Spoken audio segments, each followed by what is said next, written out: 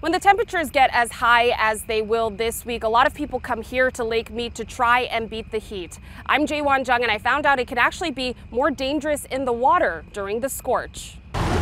Edgar Myron and his family are enjoying a day at the lake. Yeah, we're just out here having fun. It's a summer tradition that can't be missed. It's like a little piece of water in a big desert, so you have to take advantage of that opportunity. It's something you must see when you come to Vegas. Millions visit Lake Mead each year, especially during the summer.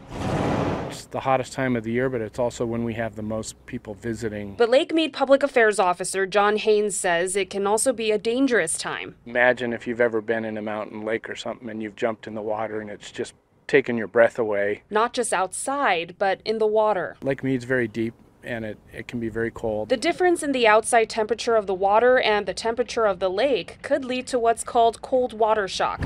The National Weather Service says it can cause a loss of muscle control within 10 minutes and then hypothermia within 20 to 30 minutes. Could it lead to drowning or death? So we don't have any cases here at Lake Mead of where it has led to drowning or death that we're aware of, but it gets tough to tell. In 2023, there were 6 drowning deaths at Lake Mead. From 2014 to 2021, there were 47. We've taken all the precautions we could possibly take. Myron says safety is top of mind when he's at the lake, and he makes sure the little ones are buckled up in their life jackets. Have my life vest on no matter what.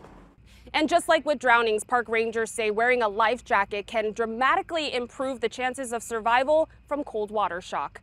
At Lake Mead, I'm Jaewon Jung.